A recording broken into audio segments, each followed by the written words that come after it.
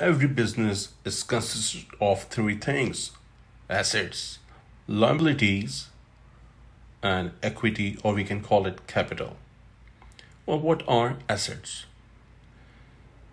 An asset is a resource with economic value that organization controls with the expectation that it will provide future benefits.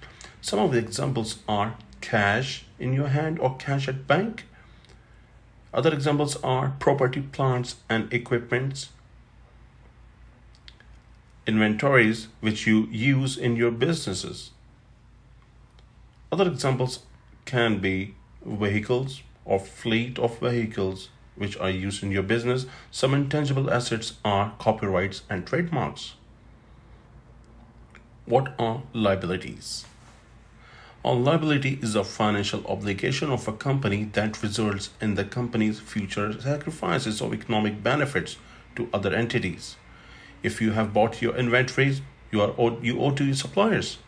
If you have taken a loan, you owe to your bank or lender. If you have taken services, you owe to your service providers. Now, what is equity or capital? Equity is the amount of capital invested or owned by the owner of a company. Well, let's get back to the accounting equation.